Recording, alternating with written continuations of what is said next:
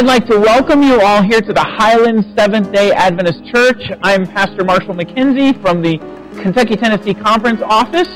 And to my left is Pastor Roger from the Highlands Seventh-day Adventist Church. Pastor Roger, thank you so much for having us here. It is our pleasure to have you here. We've been looking forward to this for weeks, actually for months. Good to have you here. And Pastor Steve is also joining us, and I'm thankful so much that you're joining us as well. We're so glad that you chose our location to do this, and a special welcome to all the people who are watching us online. We are so glad that you are part of this large congregation today. Amen. You know, we want to encourage all of our churches. You're not alone. You're not out there alone. And so the goal of this live stream event is to encourage you and help you understand that you're a part of something big. God is doing something special in the Kentucky-Tennessee Conference, and I believe that He's about to renew our churches because Jesus is coming soon. Amen. And so I'm really excited that we're able to come here from the Highlands Seventh-day Adventist Church and be a blessing to your church this Sabbath day. So the word renew, you know, we're focusing on one aspect this Sabbath in evangelism, but, you know, church growth is something that we all desire. It's something we all want because we all, I believe, want to accomplish God's mission. And in a simple way, how would you define, Pastor Steve, God's mission for His church in this day and in this age?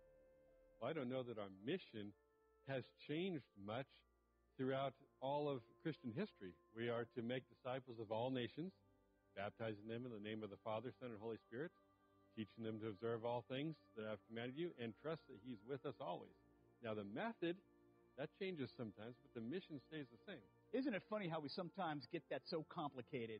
Really, if we just think back about the original commission, usually we find ourselves on pretty good solid ground. Don't you think? That's good. That's exactly right. The first word here is to reflect, this word renew, and many times it's important for us to remember the command that Jesus gave us and the importance of following through with that commission. And there are so many great things that churches do that sometimes it's tempting to let that become who we are, and we forget to reflect on the original mission Jesus gave us of making disciples of all nations. All these things that we do are there in order to accomplish that goal, but if our focus gets on what we're doing instead of what our goal is, then we get off target. Right. So it's important to remember what Jesus gave us to do. It's also important to kind of remember, you know, Jesus actually kind of lays out some steps in that process. Yeah, he does. You know, He talks about empowerment. He talks about the need to nurture. You know, if you have a flock, right, you want to be able to nurture and disciple that flock. He talks about the need to evangelize. This Sabbath, we're going to be talking about evangelism. Talk a lot about evangelism. But also witnessing, you know, that personal contact that we make with people in the community. Seeing people in the church get excited and passionate about some form of ministry, it really does. It gives me excitement. It really gives me courage to do what I do. I'm not in this alone. You know, pastors need to be empowered too. And you know, when we feel like that there's a congregation that wants to do something and wants to be a part of it and wants to make a contribution, it really does. It energizes me. It makes me want to get up and, you know, and shoot for higher goals. So I know you've probably experienced the very same thing. That's right. And talking about empowering, asking people, there's two sides to that coin. Of course, if you're a leader in the ministry, it's important to be looking for people to involve. But if you're just sitting there saying, I wish I was doing something, or maybe the church doesn't trust me enough to ask me, maybe it's not that they don't trust you, it's that we're all humans. We don't think everything. So go out and ask, hey, can I be involved with this? Hey, I'd like to help out. Because a lot of times it's not that we don't want you to help out, or that the elders in the church don't want you to help out. It's that you just literally never thought of it. Yeah. And so you can, on the other side of the coin, you can volunteer. And that's especially true. I keep interrupting you. I'm sorry. Nope. That's especially true in larger congregations, right, where it's easy to think, well, there's plenty of people who can do that. But, you know, the Lord might be calling me to do something very specific, not necessarily for others, but even for my own spiritual experience. The Lord uses our service to help build us. And so, you know, it's important to notice that and find, you know, be willing to find some way of allowing God to work through you. It really does increase our spiritual awareness. And I think what you're talking about, Roger, what you're talking about, Steve, is really interesting to me is that it kind of ties into the nurture aspect. Oh, absolutely. Because you can't, it's interesting in Scripture, Jesus nurtured those 12 to become disciples, and then later he empowers those disciples, with the outpouring of the Holy Spirit. And so it's like, as we nurture, we're specifically investing in people. And as we invest in people, we start learning what their strengths are. We start learning, a little bit more about them. And then maybe they're a little more free to ask. Or they may feel like, man, I'm really becoming part of this community. They're nurturing me. They're praying with me. They're studying the Bible with me. And now there's that sense of, I want to do something. Yeah. Right. And I've found for me, nurture normally starts in just engaging in a person's life. So maybe somebody's going through a difficult relationship, or maybe they're just interested in a similar sport that I'm into, or whatever it is, and just engaging with them in regular life. Not so much, hey, I'm here to teach you something. I am the teacher. You are the student. It's just engaging with them in the struggles, in the daily life. We all have struggles. We all have things we challenge. But then you find, once you've built up that trust, that's when it starts opening up. And you see, after you've built the relationship, you nurture the people sometimes beyond whatever is holding them back, then suddenly you get to know them well enough to know how to empower them. And they start to maybe even notice things that they could be involved in. And suddenly you've gone from your nurture back to your empowerment, and they're involved in ministry. Well, and the part here that I really like is, if we don't think in terms of programs, you can be a nurturing person without even realizing you're doing that. And I've had people in my life that nurtured me, but they didn't realize they were nurturing me. It wasn't like, I'm going to get up today and nurture Roger. No, it's just the way that they interacted with me, the way they supported me, the words of encouragement and little bits of advice here and there.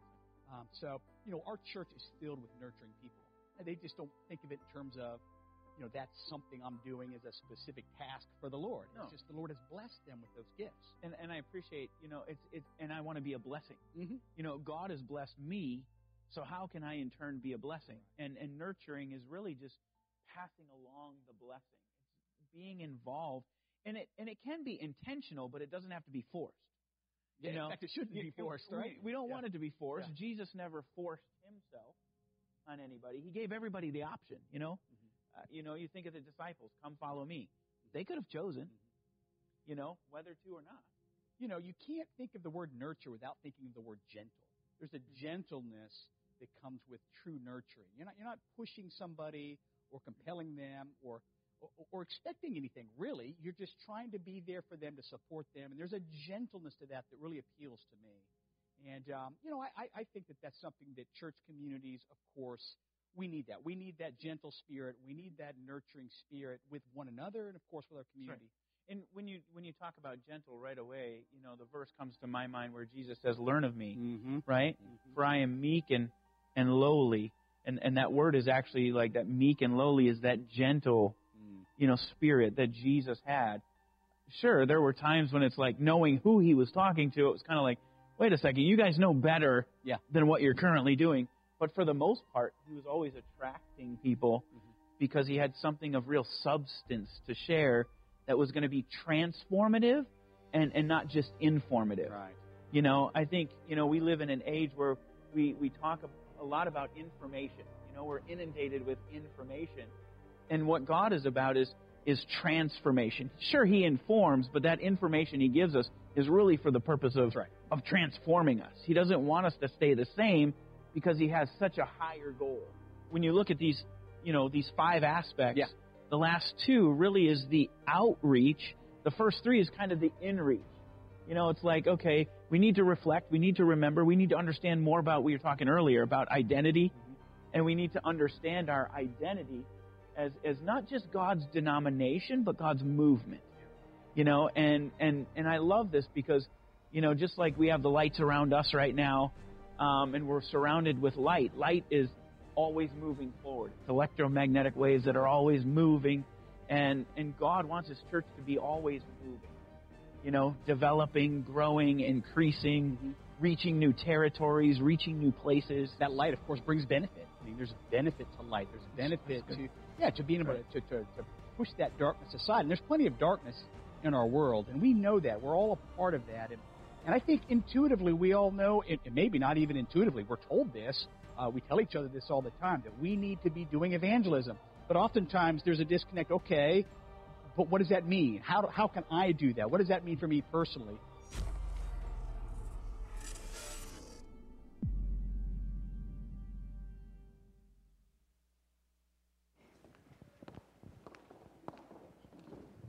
Good morning. Happy Sabbath. We are so excited to see each and every one of you here, and a special welcome to those joining us on the live stream. We are so happy to have you and very thrilled that we can do this together for Jesus. Let's all stand and let's sing together.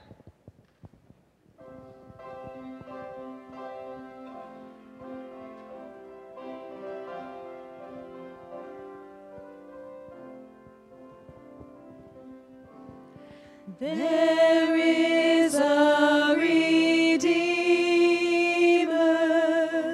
Jesus, God's own Son, precious Lamb of God, Messiah, Holy One. Jesus, my Redeemer,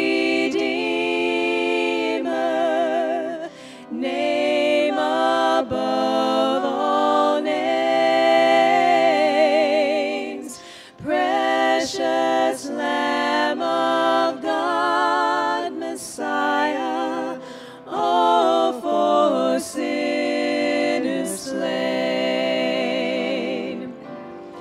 Thank you, oh my Father, for giving us your Son and leaving your Spirit till the work on earth is done. When I stand in glory, I will see His face, and there I'll serve my King forever in that holy place. Thank you, oh my Father, for giving us your Son and leaving your Spirit till the work on earth is done. Thank you, oh my Father, for giving us your Son and leaving your Spirit till the work on earth is done, and leaving your Spirit till the work on earth is done.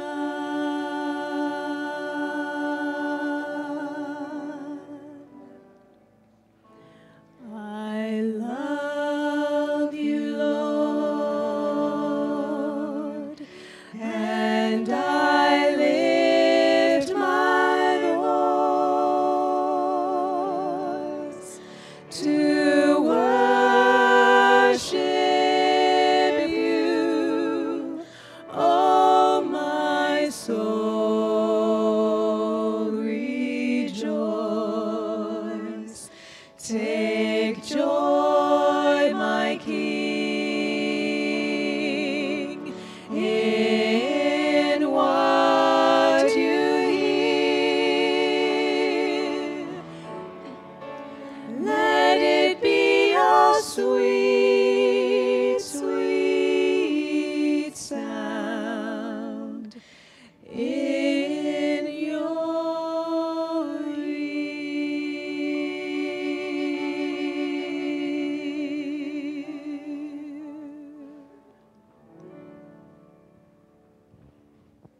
Thank you. You may be seated.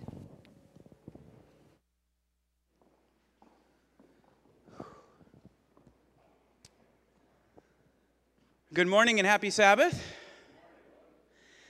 You know, it's really nice when we can come together like this, and I just want to share with you that we actually have 22 churches joining us this morning from around the conference.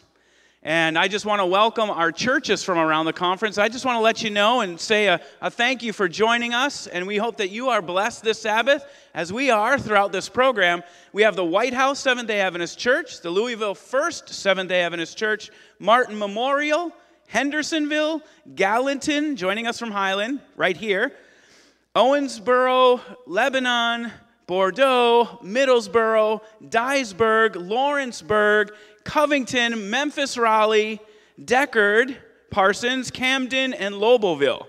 And we also, which is exciting, some people heard down in Texas we were doing this and asked if we could record it because they want to use it there. So we're just excited. We want to say a big thank you to the Highland Seventh-day Adventist Church for being willing to partner with the conference and host this event. And we're thankful that Pastor Bradshaw is here to share with us on the importance of evangelism. It'll be inspirational, educational, and motivational as we look towards the second coming of Christ. So I'm excited. I'm welcoming you all, and I'm glad that you're here, and I pray that you will gain a tremendous blessing from what you hear. May God richly bless you.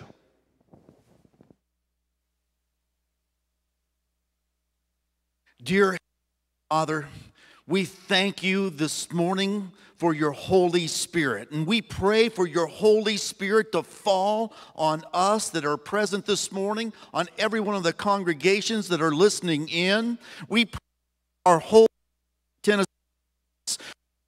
We might see a revival like we've seen a lot out of that valley of dry bones. Be just another seminar and say, oh, wasn't that great? Help us to take these things to heart, not only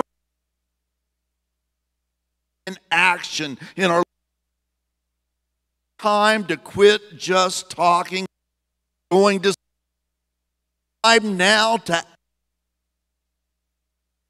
have, for we in Jesus' amen. Sabbath. So glad you are all here today.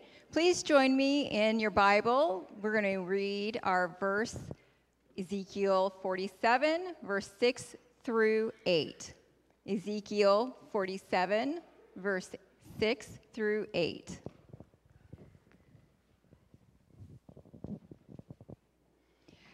When he said to me, Son of man, have you seen this? Then he brought me and returned me to the bank of the river. When I returned, there along the bank of the river were many, many trees on one side and the other. Then he said to me, This water flows toward the eastern region, goes down into the valley, and enters the sea.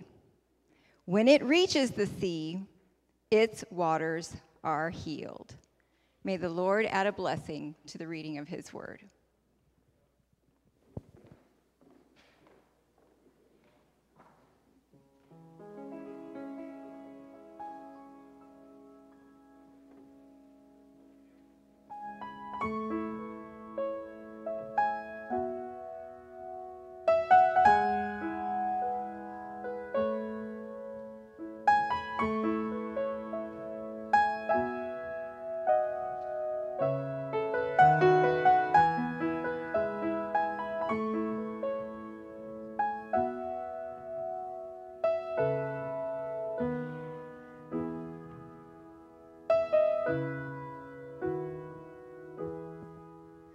From the love of my own comfort, from the fear of having nothing, from a life of worldly passions, Deliver me, oh God, from the need to be understood, and from the need to be accepted, and from the fear of being lonely. Deliver me, oh God. Deliver me, oh God. And I shall not want, no, I shall not want. When I taste your goodness, I shall not want. When I taste your goodness, I shall not want. From the fear of serving others, oh, and from the fear of death or trial, and from the fear of humility. Deliver me, oh God. Yes, deliver me, oh God. And I shall not want, no, I shall not want. When I taste your goodness, I shall not want. No, I shall not want. No, I shall not want. When I taste your goodness, I shall not want. When I taste your goodness, I shall not want. I shall not want. I shall not want.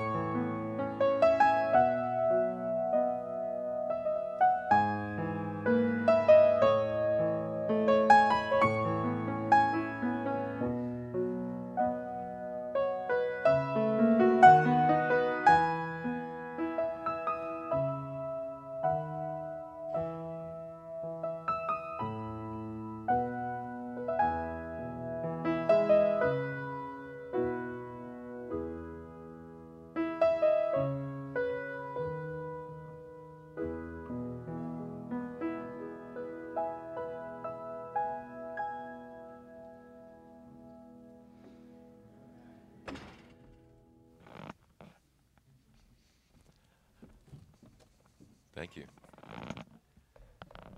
Thank you very much. We were blessed. Go on and say amen. Good morning, everyone. Blessed to be here, and I trust you are as well. Good to see you. I know we're fighting a fairly harsh master today. That's the clock. So I'm just going to dive right in here and save greetings and so. We're here for, I think, the best of reasons this weekend. We're here to discuss evangelism. You can define that in about 100 different ways or maybe more. The simplest way to define that is we are here to talk about sharing Jesus, intentionally sharing Jesus in the hope that God will bring something from that for His glory. So let's dive in this morning. We'll talk about a river. will speak to us. Let's pray. Our Father in heaven, we're grateful to be here today on your day, and we're asking for a rich measure of your presence, which probably means asking you to turn up in your own house. But I think that means we're asking you to open wide our hearts that we can receive your presence and your word and your Holy Spirit's guidance. I pray that you would speak to us today. I pray that you would speak through this faulty messenger, and I pray that what is spoken, what is heard, will be for your glory and will be something that we would be able to look back at and say, yes, it happened that day. So we ask your blessing now, please, and we pray it in Jesus' name. Please say with me, Amen. I grew up in a small town, population around about 5,000 people. And an interesting geographical feature of that town is that in that town, two rivers come together. You don't get that everywhere. And they converge at an area that today is still known as the Point.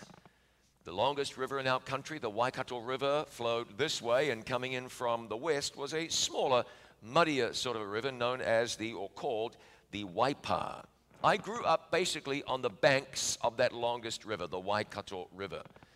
My bedroom was 535 feet from the riverbank, 163 meters. If you're wondering how far that is, Usain Bolt could have run that far in about 15 and a half seconds.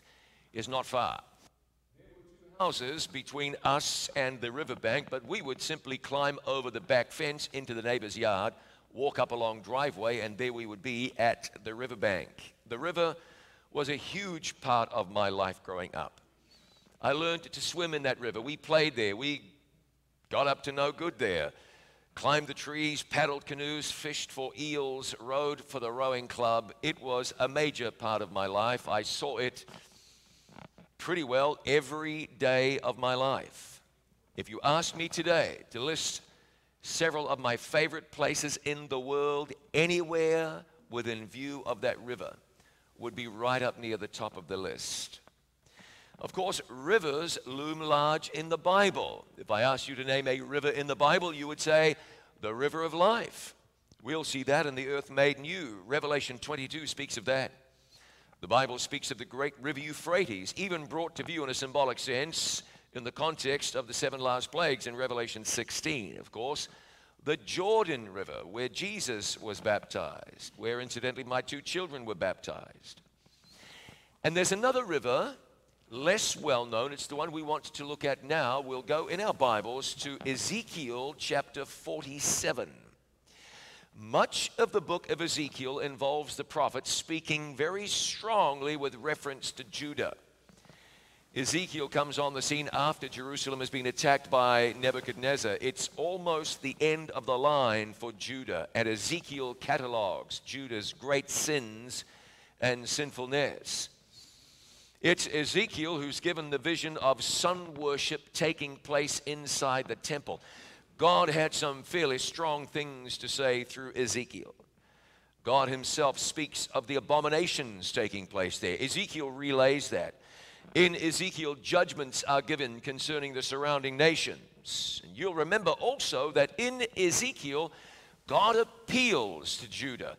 A new heart also will I give you, and a new spirit will I put within you.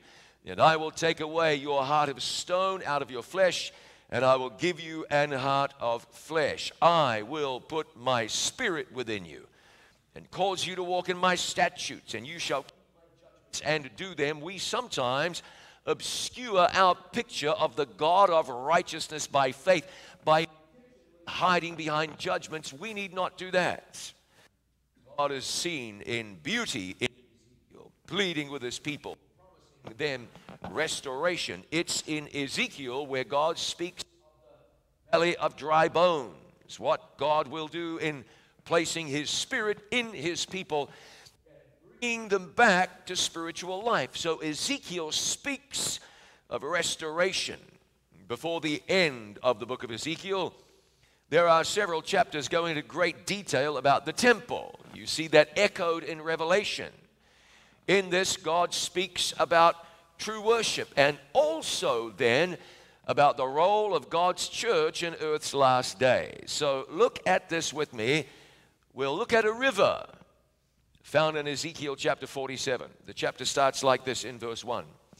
Afterward he brought me again unto the door of the house, and behold, waters issued out from under the threshold of the house eastward. For the forefront of the house stood toward the east, and the waters came down from under the right side of the house at the south side of the altar. You see in verse 3 that the waters are initially ankle deep. Then they were waist deep. Then they were too deep for Ezekiel to negotiate without swimming.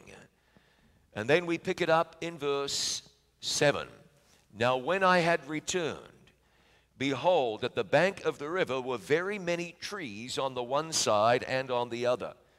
Then said he unto me, these waters issued out toward the east country, and go down into the desert, and go into the sea, which being brought forth into the sea, the waters shall be healed.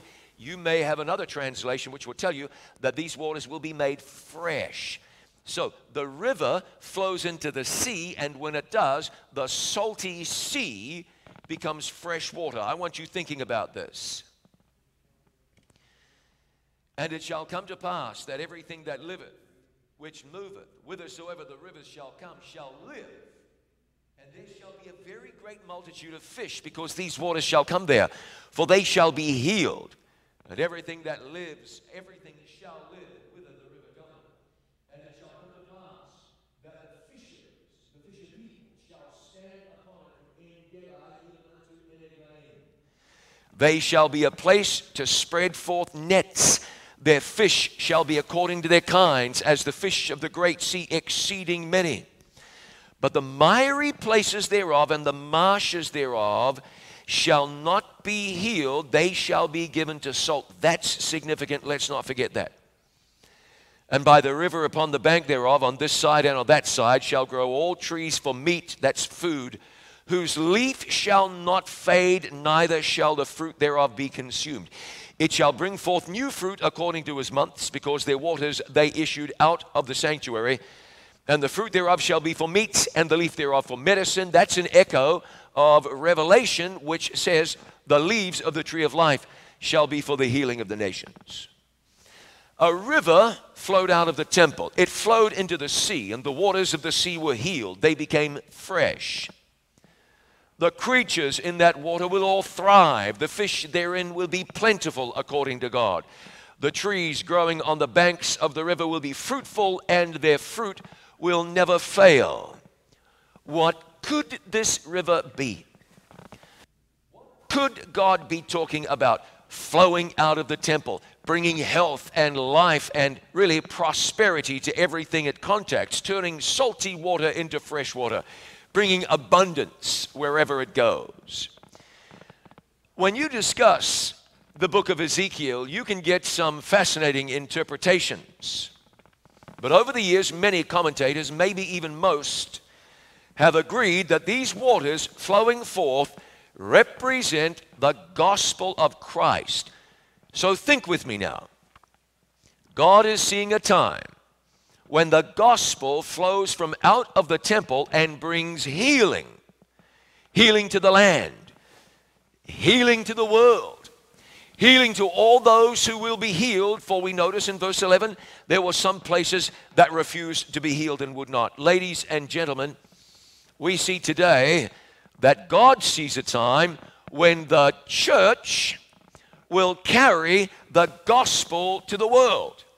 And that gospel message will be a message of healing and hope. This river portends, or is an omen of, or prefigures, it represents the church taking the gospel to the world. So let's think about this. What's the Bible telling us? The gospel goes, it brings healing. This is the church doing its work. This is the work of evangelism. The church was not to be like salt in a salt shaker. We are the salt of the earth, getting out of the salt shaker, taking a savor, taking taste, taking a preservative quality wherever we go. The church isn't to be a light hid under a bushel or a basket. It is to be a light set up in a high place, bringing light to the entire world. This is the church. This is the work of the church. And so we see the church is to be a place of healing and a place of hope. Like a river, it is to bring a healing influence. Think about a river that you've seen. Have you ever seen a river in an arid place? The arid place can be as arid can be, but along the banks of the river you will see a ribbon of green. There will be green trees flourishing, healthy foliage lining the riverbank, even in the driest environment. And of course, that river provides irrigating water that will turn even the most unlikely place into fertile, productive land. Out of San Diego heading east. I hope you've never driven out of San Diego heading west. If you've ever headed out of San Diego heading east, I mean, you might have gone north or south, but if you went east, you drive out of San Diego and then you get up and you look around at the landscape and say, what in the world? And it is rock and there are vast boulders, and you realize nothing could grow here. And then you get over into the Imperial Valley and you marvel at how green and productive that area is. Just add water. And the Imperial Valley produces more than $1 billion worth of agricultural products every year in a place where there is only 3 inches of annual rainfall. It's in the Sonoran Desert, for goodness sake. But the Colorado River provides water to irrigate that area, and it is fertile. Last few days, you almost undoubtedly have eaten something that grew in a desert, made alive by life-giving irrigating water. That's what the church has been called to be, brothers and sisters. Just like a river, taking the gospel everywhere, bringing life. But all too often, and you and I both know this, rivers don't always follow the script. Think now, God uses a river to metaphorically represent the work of the church. And rivers don't always behave like they should. I could tell you about my schoolmate. He was not in any of my classes, but he was in my grade at high school. His name was Heta Parata. Swimming in my hometown in one of those 2 rivers I told you about, the muddy one. They found his body a couple of days after he went for a swim in the Waipa River. One young fellow did something quite heroic. He spent 2 days swimming in the Waikato River just downstream from where I used to play. He went to my school as well. His sister went swimming in the river, and they never did find her. A young man at the time lived over our back fence. He went swimming in the river, dived in, didn't realize the water was so shallow, broke his neck, made a wondrous recovery, but was impaired in some degree for the rest of his life. In other words, a river, something that brings life and so much blessing, can bring bad news or even do great harm. Our river never really flooded, partly because we had hydroelectric dams further up the river, and partly, at least, the river was down there. The riverbank went down quite a way. So we never really did get the flooding that you could get. But we all know about the flooding rivers can do, and often surprisingly. We were all surprised when just a few years ago, not far from here, because of heavy rainfall, a river, was it a river even? It certainly became a river, did tremendous damage, and people lost their lives. People along the Mississippi River know all about it. Floods often, they've just learned to live with it. But no one was ready for what happened in 1927. 246 people died. 16 million acres were engulfed. 640,000 people were displaced from Illinois to Louisiana. Vicksburg, Mississippi, the river became 80 miles wide. 1997, Red River, which flows north, oddly, out of North Dakota into Winnipeg, Manitoba, ended up being miles wide. 10% of the population of Grand Forks got up and left, never to return. $3.5 billion damage. There are neighborhoods today where you can drive on perfectly good streets with perfectly good sidewalks and perfectly good driveways. No houses. They're all gone. The river did its thing. 1937, 70% of Louisville and 20% of Cincinnati underwater.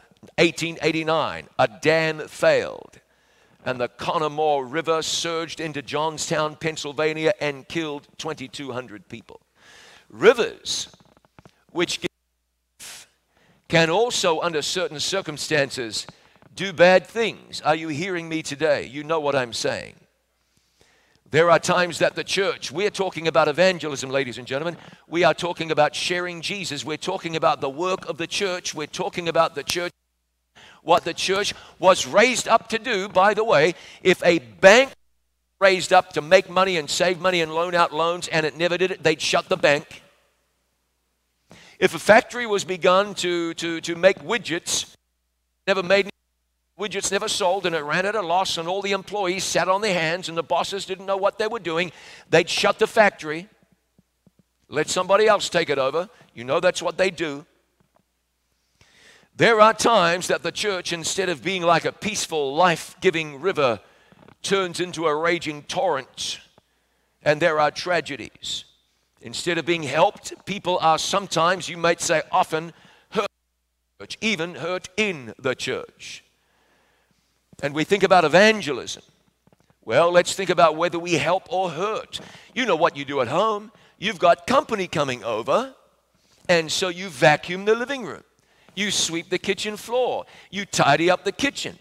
I got a friend, and I'm not joking, he's got a German Shepherd dog that was trained somewhere in Europe, and it was trained to be a guard dog. When I go and visit him at his house, the dog must be locked away. If it was not, the dog would kill me. I don't say that as an exaggeration. Just so you know it's not personal, as an equal opportunity killer, he'd kill you too. Dog would just kill you. So when they have company over, they put the dog away so the dog doesn't hurt the visitors. Are you hearing me? Protect the visitors. Make the house clean. Cover up the dirt. Straighten up. You put your best foot forward. Friends, we are the church. Consider this with me. We're talking about reaching the world. Do we even know what the church is? This is the opening of a book that you might own. The book is called The Acts of the Apostles. If you have not read the book in a while, take it down, dust it off, open it up, read the book. Listen, the church is God's appointed agency for the salvation of men. I'm going to tell you that again because somebody with good authority tells us what the church is. No need to hold a seminar, no need to have a meeting. It has been decided for us already. The church is God's appointed agency for the salvation of men. It was organized for, can you tell me? Service. And its mission is, I don't mean seminar, I mean conference. Let's call everybody together, and we're going to deal with a mission statement for the church. We will decide what the mission of the church is. No, we won't. It has already been decided. Its mission is to carry the gospel from the beginning. It has been God's plan that through which shall be reflected to the world, here we go, His fullness and His sufficiency. The members of the church, those whom He has called out of darkness into His marvelous light, are to show forth His glory. Can you say amen? The church exists so that God can use it to save people. Yet there have been times when the church has been responsible for driving people away from Christ. People are needlessly offended. There are times we are not careful what we say. Ladies and gentlemen, if you at home that will bite the visitor, lock the dog up while the visitor is here. A visitor does not want to sit in your Bible class and listen to you criticizing another church or arguing with the Bible teacher or generally being offensive. If you're inviting your friends to your house for Thanksgiving and you know that your crazy brother-in-law Larry is going to be there, you go into damage control mode. Larry, maybe you should sit in the backyard and eat your pie. Larry wants to know why. It's 1 degree out there. Well, 34 degrees outside. No, Larry, you'll be good out there. Larry, we have company coming over, so don't you dare talk about politics. And don't you dare talk about religion. And don't you dare talk about your time in Vietnam, because all you ever do is talk about the graphic, awful stuff. No, Larry, no. We want to make a good impression, Larry. We want our friends to come back, Larry. We do that at home. Let's do that in the church. Every church has a crazy brother-in-law named Larry in it. And yet we sit in Sabbath school and we just kind of shrug our shoulders when Larry runs the visitors off. Ladies and gentlemen, I don't want to come on too strong here, but it might be time to run Larry off. I've been in evangelistic meetings where I have seen the church troublemaker sidle up to a visitor. Hey, how you doing? And you know what? I don't even apologize for it. Bill, here. Hey, Bill. I'm right between Bill and the visitor. Bill, I need to talk to you over here right now. Oh, you do, Pop? What do you need to talk to me about? Honestly, I'm not so but out.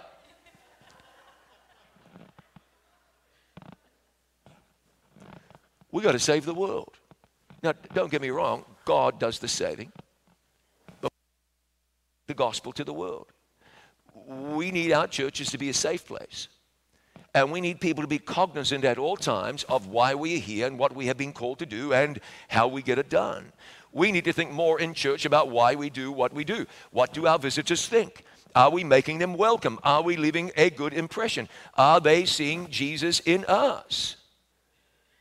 Folks come to the church where I go to church, and I had someone say, I said, so how did you pick our church? There's 25 churches or so in town. Why'd you come here? Well, I went visiting churches, and not one to me at any of the churches. I came here, all people would do was speak to me. It was easy. I mean, thank the Lord, we must have had the good greeters on that Sabbath. When people come, we love them. We make a fuss about them. I will tell you this, and you understand the spirit in which I mean this, but our visitors are more important than you. They just are. Now, I'm not saying you are unimportant, but you're not as important as a lost person who is finding his or her way to Christ and the truth. They become our absolute priority at that time. And when folks come around, I'm not just talking about when visitors come to the church. Of course, there's another aspect of this. And by the way, ladies and gentlemen, I speak 4 times today. I wish I could hit every point in one. I'm going to leave many things unsaid. This afternoon, it becomes a little more nuts and bolts. This morning, or and so forth. We got to think to those people that come in and out of our doors. Now, I don't mean, hey, they love this sort of music, so let's change everything. And no, that never worked. It doesn't, it didn't, and it won't. It never worked. But having said that, we do need to think about why we do what we do and how we do what we do and why we say what we say. We can sometimes be careless. We can sometimes be, but you know what? I know that I'm talking about visitors, and there are people who are right now and saying, but we don't get visitors. Well, that's why today is happening, so we can change all of that as a result of being here today. When was the last time someone invited themselves over to your place for dinner? Just said, good to see you. I'm coming over tonight. Unless it was that brother-in-law, Larry, that doesn't typically happen, does it? If we want more visitors in church, we've got to actually invite people to come to church. Invite them.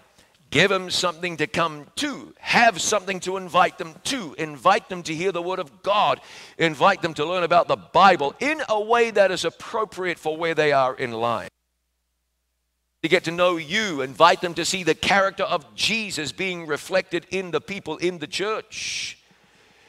We shouldn't be doing what we do just for us. Instead, we do what we do so that people who don't know what we know and don't know who we know can have the best possible opportunity to know Jesus.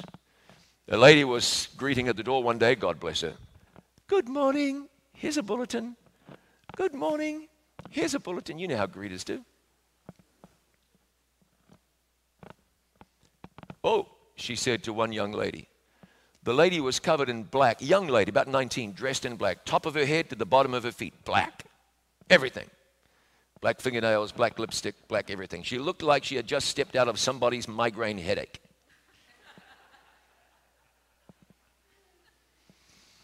And the dear sister at the door did what any self-respecting greeter would do. She said, oh, honey, you can't come in here dressed like that. Oh, no. Oh, you're welcome, but you can't come in here dressed like that. You need to go home, get changed. The 19-year-old girl had a friend with her, dressed the same. You need to go home, get changed, come on back, and that'd be fine. But please, sweetheart, get dressed, would you? Would you change? Now, I know that's an extreme case, but it's also a true case, as true as I'm standing here. Our answer to that is no, no, no. Bring them in. Bring them, your poor, your tired, your huddled masses. Bring them, the goths and the drunks and the drug users. Bring them, tell them, mikasa, sukasa, you are welcome here. You will be loved here. We can't afford to offend people. We got to love people. We can't afford to ignore people. We got to make them feel like they just came home. I was standing in the foyer of a church once, small foyer, small. The church was renting a building in a mall.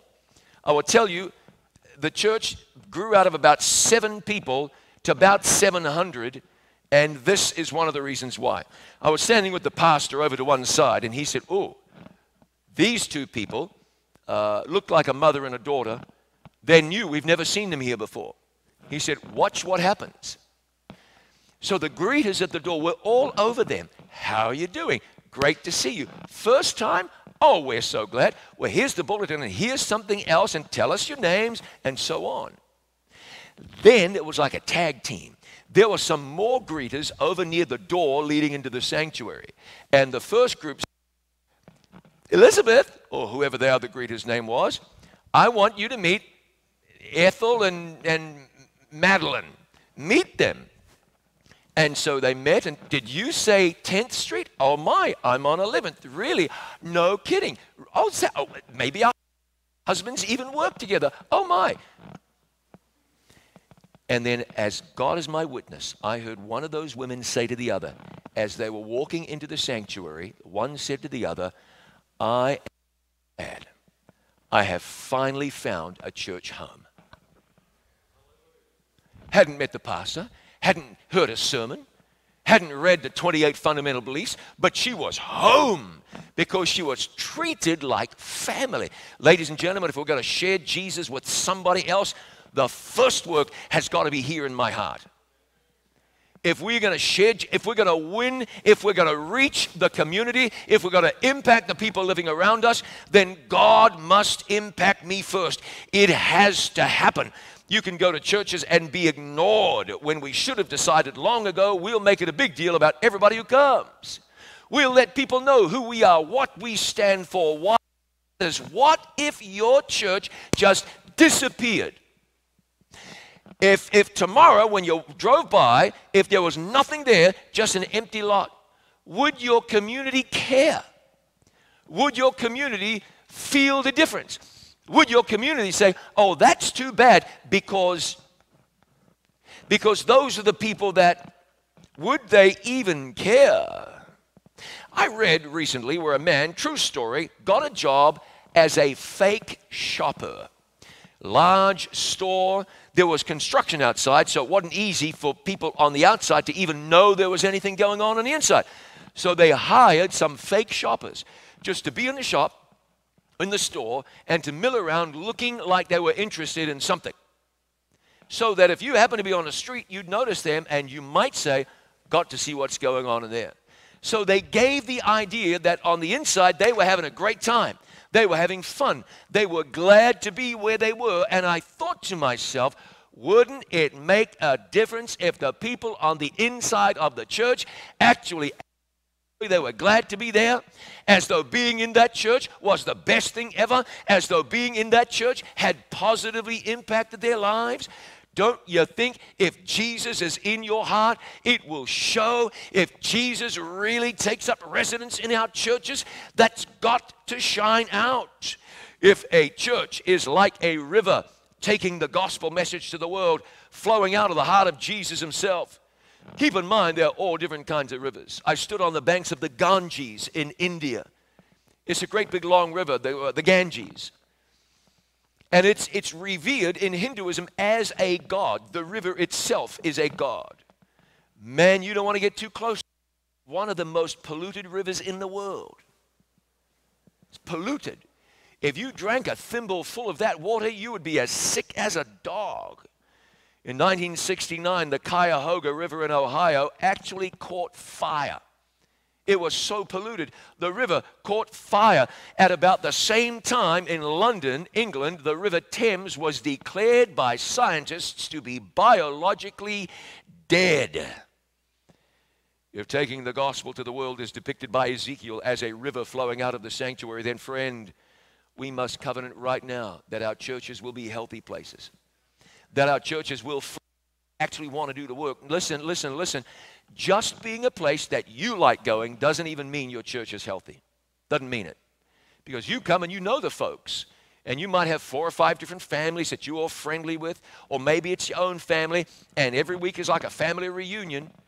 That doesn't mean it's a healthy church that other people want to come to. It does not necessarily mean it is not. But our churches ought to be healthy. They ought to be places people want to come. Always want to be. I certainly don't believe your church is like the Ganges River, but we want to be intentional. The fact that church just goes on, what does that mean? Does it mean that some of our churches might simply be going through the motions? Could we be caught in a rut? No. Maybe some other denomination, not ours. But what would it mean if we were caught in a rut? We might not even know, because we might not ever have stopped and really thought about it. In Revelation chapter 3, the challenge isn't that the church is just awful. The challenge is that people think they're fine when really they're not. Just don't really understand spiritual. Too many of our churches are either unhealthy or plagued by unhealthy people. Someone with the coronavirus, quarantined. Towns are being sealed off. People are asked to stay indoors. Infected people wear masks. Sometimes it seems we ought to put masks on some church members, or maybe muzzles, to prevent their sickness infecting others. Look at what God said about people who are not yet church members. Isaiah this time, in Isaiah 56. Also the sons of the stranger that join themselves to the Lord, to serve him, to love the name of the Lord, to be his servants. Everyone that keeps the Sabbath from polluting it and takes hold of my covenant, even them will I bring to my holy mountain and make them joyful in my house of prayer. For my house shall be called an house of prayer for all people. Are we even praying for our community? When did we last pray? Lord, grow the church. Lord, reach our town. And I don't mean that nice old lady who prays about everything and the pastor, because that's his job. I mean, when did we as a church really take it on board to say, Lord, there are people around us going down to Christ's graves. We drive past their homes every Sabbath morning coming to church. It doesn't seem like we are impacting them. We got to pray. Pray that God would make this place a light and a healing river so that anybody up against this place, whether they meet one of the church members in town, and I don't mean just this congregation, but all of the congregations that we're dealing with today. Someone who drives by is going to feel drawn by the Holy Spirit of God. Somebody who encounters you in Food Line is going to say something different about that person. When Jesus has us, you know that God wants to work. God wants to see our churches overflowing. It's not because we are employing the wrong method that we're doing. It's because we are not given fully to Christ, and he doesn't have us to use us like he wants to use us. When he has us, he will shine out, and somebody's going to say, not sure what it is about that woman, but there's something about her. You've met him? I remember meeting a lady colportering when I was a student. And I said, ma'am, I don't even need to ask you if you are a Christian. What church are you from? It was like Jesus lived in her life. our churches be like that. Let our people be like that. Think about this thing in Ezekiel's prophecy. The river flowed. The gospel going to the world is depicted as a flowing river, not as a lake or a stagnant pond. I had a river in that direction, but across the road from our house was a gully for sand for the railroad decades before. And if there was a lot of rain, water collected in that gully and it would stagnate. Flowing water, that's okay. Water doesn't smell good. It doesn't look good.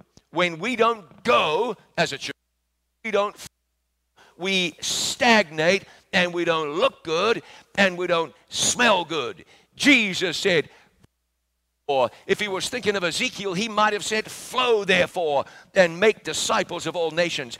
You are my witnesses, says the Lord, and my servant whom I have chosen. I, the Lord, have called thee in righteousness. I will hold your hand. I will keep you and give you for a covenant of the people. Light of the Gentiles, to open the blind eyes, to bring out the prisoners from the prison, and them that sit in darkness out of the prison house. Isaiah chapter 42. We're the light of the world, the salt of the earth. The church is God's fortress. It's his city of refuge. And please, to you, you don't have to like it, the church, but you do have to remember that the church is the apple of God's eye. It is the one object upon this earth, in spite of himself, upon which Christ bestows in a special sense his supreme regard. We want to build it up. We want to grow it. Best for it. Recently, somebody, it was bad. The church had done something wicked, and I mean the church. This is that person was doing the devil's work. Something bad about your mother. You find out your mother used to be a hooker when she was 19 years old. What are you going to do? Guess what, everyone? You're going to put it on Facebook. My mother was a harlot at one time. Oh, man, how many likes can I get for that? Are you going to do that? You're going to keep that a secret. And if somebody ever says, I heard something about your mother, you will tell them to mind their own business. You go telling the world our dirty laundry. Who are you helping? Not God. Not the people you tell. And certainly not yourself. What do you expect from the church? It's made up of people. Let me put an even on it. It's made up of people like you. And you're expecting perfection? Conference president fumbles the ball, and so you're going to put the boot in? What would you do that for? And by the way, maybe he didn't fumble the ball. Maybe you just see it as a fumble. Pray about it. You might have a concern that you share with somebody in private. But why in the world are you going to shout it from the rooftops? Just dogs. Why would you do that? No, ladies, this is a time for building it up, not for tearing it down. Devil wants you to see the bad, wants you to see the hypocrites and the insincere and the people with problems. Thank God we got some hypocrites in this church. Thank God we got people with problems in this church. Thank God we have insincere people in the church. That's where they need to be. And maybe if they hang around long enough, Jesus will really get hold of them and straighten them out. If we don't have hypocrites in the church, it's clear the church isn't doing its job. Because Jesus didn't say, get all the perfect people and bring them in. He said, go out in the highways and byways and bring in the sinners. God has called us to be faithful to the mission of the church. And what is it? The church is God's appointed agency for the salvation of men. It was organized for service. Its mission is to carry the gospel to the world. That's why we are here. I visited a little church recently, and by little, I don't know when I got there if there were even 10 people there. And if there were many more than there couldn't have been many. Nobody knew I was coming. I didn't even know if I would know anyone there. It turns out I did people there. I went and turned out the guy with the pregnant young wife, he was preaching, and I didn't think much of it. And but it had been a while. He stood up to preach, and I finally realized who it was. About 15 years earlier, I had been not far from there conducting an evangelistic series. A young woman, a backslider, to put it politely, decided in her heart that she was going to invite her whole family to come to the evangelistic meetings. Whole family.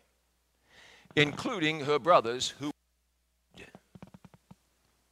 I remember seeing them sitting during the evangelistic meetings.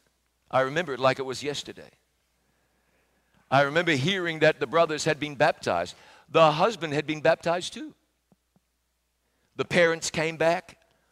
Whole family came into the church.